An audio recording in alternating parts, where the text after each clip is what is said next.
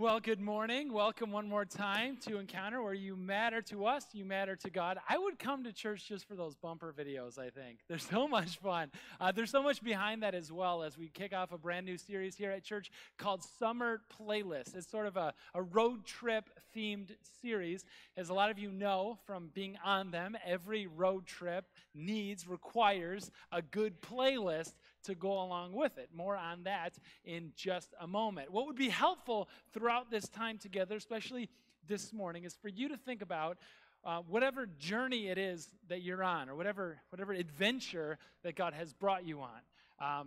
Just to frame it a little bit more, the founder of Patagonia, which I know as a few people were fans, said one time that the word adventure is probably overused. He said, for me, the adventure begins when everything starts to go wrong. And I love that description, right, of the adventure beginning when everything goes wrong. There's probably a few people who have had adventures like that. I remember I did when my wife and I were first married 13 years ago, by the way, today. Thank you. I wasn't fishing, but I guess if you know. When we first got married and the internet was sort of in its beginning stages, we found a vehicle online that we're like, this is the one. We were young, we didn't have any money, and so we've been looking for a car forever. We finally found one. The only problem is that we were living in West Michigan and the car was in Northern Virginia. No problem. We rented a car, picked it up at the airport. The only one that they had was a bright yellow Chevy Coupe, which is a little insight into maybe our couple personality. We drove it one way, so we rented it one way. We're going to drop it off in Virginia and then drive the car that we were buying back up to Michigan. It's a fail-proof plan. The dealer promised me it was a great car. Right, so we get down to Virginia, and we look at this car, and it was around that same time that people were warning each other about the Katrina cars, they called them, because Hurricane Katrina had gone through the Gulf Coast, and a lot of the vehicles from that area were relocated to other parts of the country to help sell. This car looked like it took a direct hit from a Category 5 storm. I mean, I'm not exaggerating. Every panel on the car was either scratched, dented, or cracked. I opened up the trunk, and there was leaves and dirt inside at the dealership. There was mud spread through the headliner and the interior. I had to try it 4 times in order to get it started. On the test drive, I could never even find third gear. I didn't even know that was possible. You could say that the adventure was just beginning. Remember, before smartphones. So I'm borrowing a phone from the dealer we didn't buy a car from, and calling my brother back in West Michigan to say, hey, interwebs me a hotel room, would you? I don't even know where I'm staying around here, and give me directions. I'm writing it down. The adventure was beginning. But for the purpose this morning, think less about maybe the last road trip and maybe the bigger season journey that God has brought you on. The big adventure that God has brought you on, particularly when things start to go wrong, when you start to get frustrated, when you start to get discouraged, when maybe you get bored. Maybe the journey that God has brought you on is one of discovering yourself for the first time. Because I think it's possible that throughout those junior high school years, the rough years, but the benefit is everybody tells you who you are, right? You don't have to wonder, who am I? They tell you you're the smart kid, you're the drama person, you're the athletic one, you're the nerd, or you're the geek. Nerds and geek can tell you the difference. We can tell you who you are. All right, and now maybe you're 2 semesters away from graduation. You're going, oh my goodness, I have to figure out who I am for the very first time in my whole life. Maybe the journey that God has brought you on, this adventure that God is bringing you on, is one of sameness. Same house, same job, same car, same spouse, same kids, same everything, same TV shows. They run The Bachelorette all year, and The Bachelor all year long. You never have to find anything new to watch. It's the same shows. And maybe it's in that journey of sameness that your heart starts to wander and starts to look for a new adventure. What's the journey that God brought you on? Maybe it's simply for caring for aging parents. For so long, they invested into you, they poured into you. They were the ones that you went to for encouragement, that you went to for wisdom. And now you're in this journey season when you have to make some really critical decisions on their part, right? And it's not easy. It's heart-wrenching, especially to watch somebody's health kind of go up and down, but more down than up, and you kind of know where it's heading. The journey that God brought you on. Two questions I think are going to be helpful for this morning. Number one, what is the journey adventure that God is bringing you on?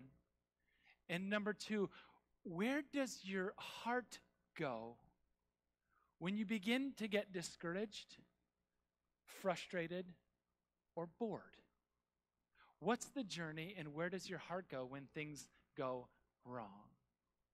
Kind of keeping that in mind, I want to invite everybody to find a Bible passage, Psalm 121. The page number is in the program. It'd be cool if you had a phone, you could look at it on that way. You can pull out a Bible. We're going to do something a little bit different and start to talk around the passage to really get what's inside of the passage a little bit later on. The words are going to be on the screen behind me. Before we read the verses of the passage this morning, I just want to highlight one of the things that we very rarely notice.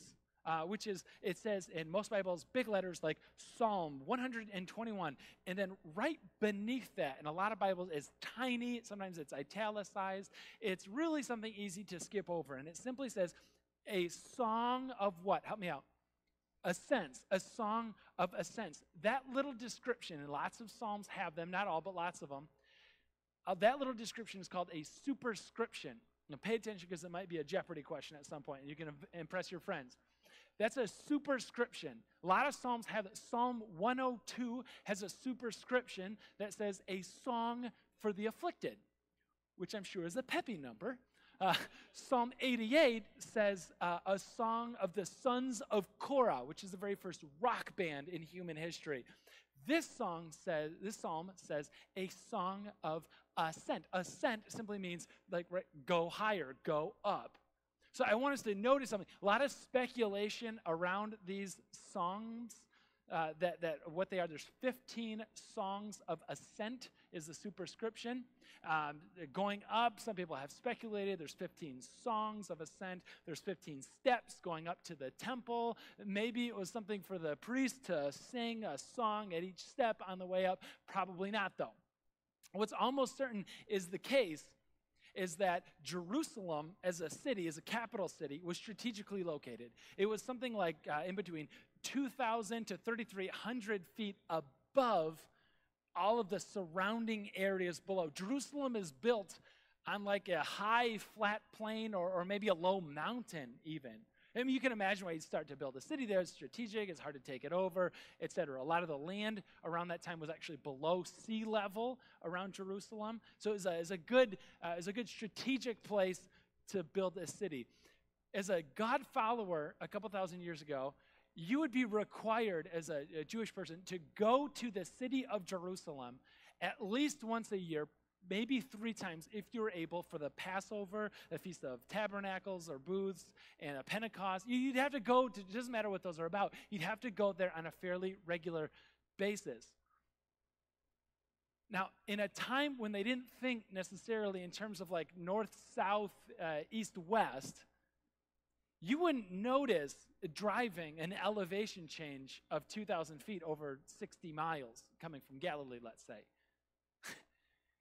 You would if you were hiking. If you were walking on foot, particularly with your family in tow, and there was an elevation change of a couple thousand feet on the journey, you weren't almost never going downhill. You're almost always going uphill on the way to Jerusalem. My point behind all of this is whether you came from the north, south, east, or west, it didn't matter. You didn't go over to Jerusalem. You went up to Jerusalem all the time. And so the assumption behind this whole text, these songs of ascent, and even this summer playlist, is on their journey ascending, going up to Jerusalem. I don't think the people then were much different than the people today. They would talk. They would also listen to music. They did not have a streaming service, FM radio, or even a mixtape. They had their voices. Along the journey, they would sing. The songs that they would sing were the songs of ascent heading up to Jerusalem on their way. And when they went, they would never go alone. Some of you have heard this story in the past about Jesus getting left at the temple in Jerusalem by his parents. He got home alone, right? You get the reference? I mean, the mom woke up like, Kevin, Jesus, how do you, and you wonder, how do you leave your kid behind in Jerusalem, particularly if that kid is God? How do you leave God behind, right? Oops. I think the reason is as they would travel to Jerusalem, as they go up to Jerusalem, ascending, they would travel not just with their family, their extended family. They'd travel sometimes with their whole villages. You would never go alone. You've got this massive entourage all heading up to Jerusalem. There's like a flood, a sea of cousins, and Jesus is presumably hanging out with them in the back. They don't realize he's gone until they settle down for the night, and they're like, oh man, now we got to go back and get Jesus back in Jerusalem, right? They're traveling together, heading up to Jerusalem, and they're all singing together these songs, the playlist for the journey. I want to read part of it for you now. It says this, Psalm 121, starting off in the first verse, it says, I lift my eyes to the mountains. You can already start to see it's an outdoors themed journey psalm. A psalmist is going through and he sees the mountains heading up on either side in a dirt road, winding between them. Something important to realize is mountains in those days were not a beautiful sight to take in. It was a sight that reminded them of danger. It was in the mountains, at the clefts, the caves. Thieves would be robbers, maybe worse, would hide out, look for their next victim. In addition to that, it was known in those days, on top of the hills on the mountains, there was shrines. They were dotted with shrines, offerings to the god deity Baal, who is the god of the harvest, the god of the desert, of the field. I just want us to see, when the psalmist is writing through, I lift my eyes up and I see mountains. It doesn't evoke calm and safety. It invokes danger, fear, and things going wrong. And then he asks a question. He says, where does my help come from? I don't think it's nearly as rhetorical as what we think it is. No, seriously, where does my help come from? From the thieves, from the robbers, from the Baals, from the other gods, from the other nations around me. When I'm in a place when everything is going wrong, when I'm discouraged, when I'm frustrated, when I'm bored, when my heart begins to wander, where does my help come from?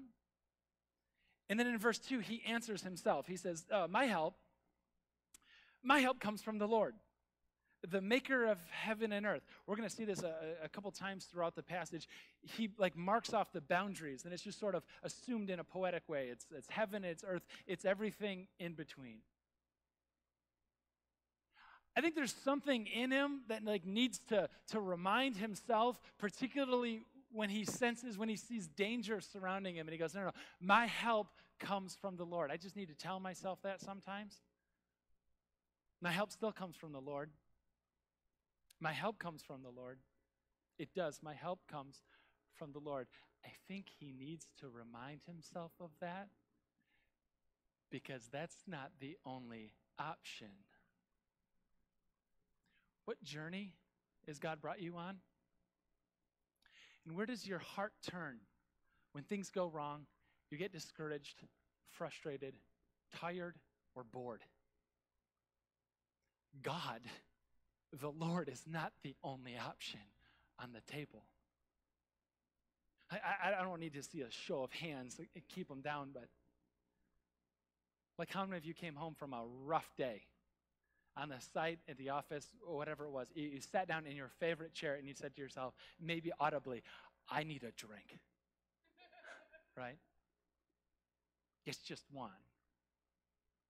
Now, let's not make too big of a deal. How many of you, the rest of you maybe, sit down in a chair after a long day, open up your phone, start flipping through Amazon, not because you're looking for something, but just because. And then you see something, one-click purchase, and you tell yourself, I deserve this. come on, Dirk, it's one. It doesn't make that much of a difference. Probably. But possibly it's one in a series. Possibly it's the beginnings of a habit that your heart turns to because there's a gap or there's a void that's created in the journey, when you get tired, bored, discouraged, frustrated, when things go wrong, a gap gets created, and your heart tries to fill it in with something, with anything, and it will take your life. Now, it may just be one, but let me just give you an example. Let me just real to myself here. How many of you know what this is, right? There we go. Now the hands go up. It is a Super Nintendo Entertainment System controller, SNES. Love it. This was not the one I wanted to bring, and the reason for that one is simple. My heart would go to a place almost instinctively. I remember a season in life when I became discouraged and tired, frustrated with friends, with school, with everything. And my heart would sort of naturally wander over to a PlayStation video game console, and I would pick up a controller, I'd play a game, Final Fantasy VII. I still remembered it. Now, before you laugh at me, it's cool. All right, got a few fans. I see some nodding. I know who you are. All right, we'll talk afterwards. No, it wasn't just a game. It was an immersive experience for me, especially when it first came out. It's an old game now. I know, it's fine. But like, oh man, to play this thing, I would forget where I was. I would forget what time it is. I would forget what day it is. Who's the president? How old am I? I don't know. It's like a casino with no clocks or windows. It's just like time doesn't even matter anymore. You just get lost in the game. I remember there was a ticker, like a timer in the corner, elapsed time played on the game, which was a bummer if they wanted to sell more games, because I noticed this thing, and I remember vividly when it clicked over the 100-hour mark, and it like hit me. This thing is going to take my life. How easy that is. So I don't have the game anymore.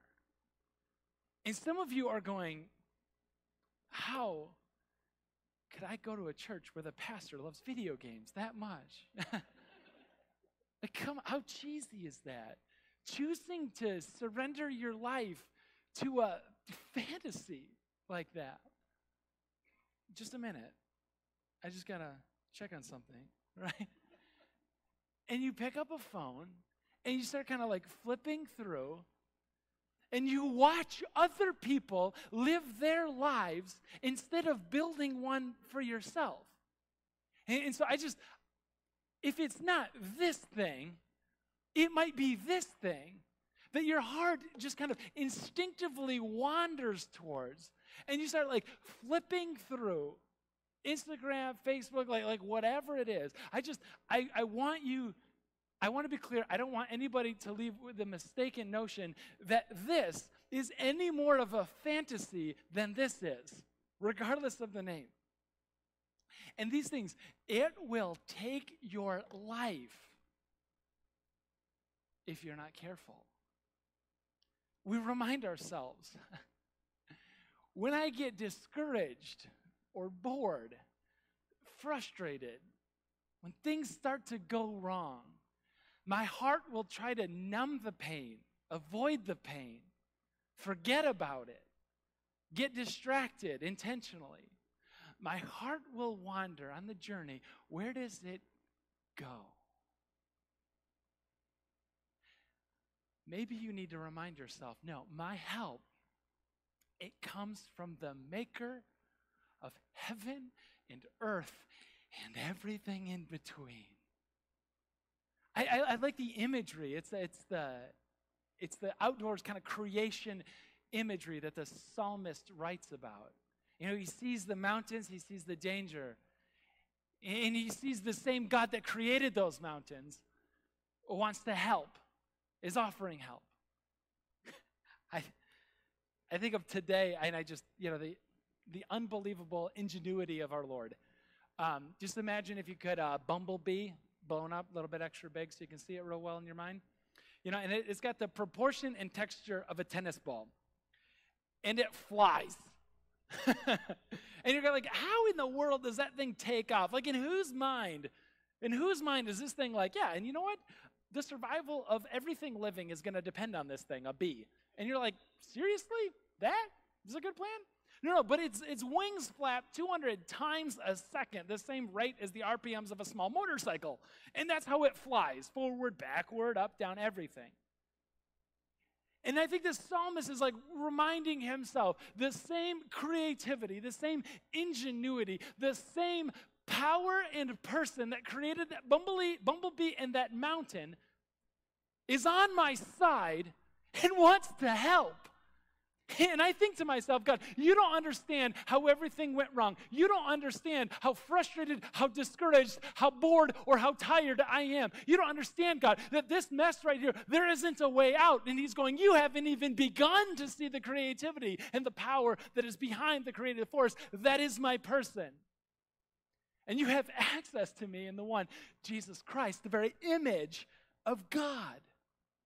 And he's like reminding himself on the journey in the danger. No, my help, it comes from the maker of heaven and earth. He's on my side. He's doing something. He hasn't abandoned me. He's on my side. But know this. This is probably the most important part of today. Whenever they would travel, they would never travel alone. They would always go with a few others. In this case, they would probably go with their whole families, their whole village up to Jerusalem. And so in the one couple of verses, he says, my help comes from the maker of heaven and earth. And then in verse 3, is the language kind of switches. I'll read it for you. Let me know if you pick it up here. In verse 3, it says, he will not let your foot slip. He who watches over you will not slumber. Indeed, he who watches over Israel will neither slumber nor sleep. It's kind of a like side shade thing that they're heading through the dirt road, and there's mountains, and there's Baal shrines like dotting those mountains. It was widely known at the time, Baal being a god of the harvest, fertility, the god of the seasons and the desert and the fields as well, that in order to evoke Baal's favor on you, you'd have to dance and you'd have to offer sacrifices at the right time, at the season beginning, to wake him up because he's stirred. And I just love how they're like trolling the Baal worshipers heading through and going, yeah, but our God never slumbers. You hear that? Our God never sleeps. Our God never, 3 times in one verse. I thought it was interesting. They're going through, and there's a language shift, isn't there? Did you pick it up? The first couple of verses, it says, where does my help come from? My help come. The first 2 verses, it's all first person, I, my. The rest of the psalm, all the 8 verses that follow, it's not I, my, it switches to you, your.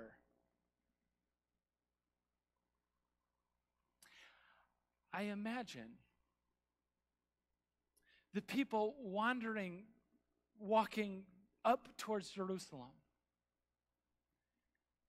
And one guy kind of sings out, I lift my eyes to the mountain. Where does my help come from?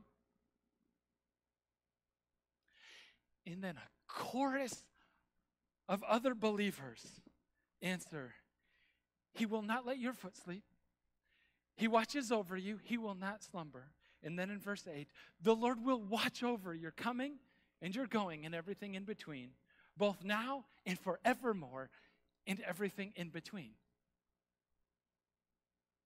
If you take nothing else from our time together, I hope it's this. The psalmist reminded himself the journey that is on. Where does his heart go? No. My heart comes, or my help comes from the maker of heaven and earth. It does. But he doesn't do it just by himself. No, he relies on a community of other people. Where was it again where my help comes from? And a chorus of other believers chimes in and says, may you never forget, church, your help comes from the maker of heaven and earth. May you always know that he is the shade at your right hand.